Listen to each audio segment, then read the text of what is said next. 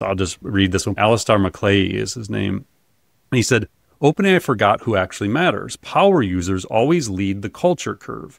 They set the vibes for a product, especially in consumer software. They are the loudest, most passionate, and have the highest expectations. They are your biggest asset as a consumer company, and you need to keep them front of mind at all times.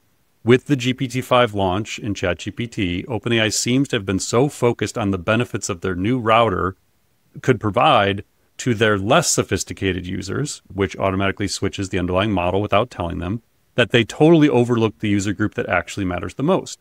If you put yourself in the shoes of ChatGPT power user, it's blatantly obvious they will continue to want the ability to hard switch between models. It's obvious they will expect transparency in which model is being used by the router at any point in any time.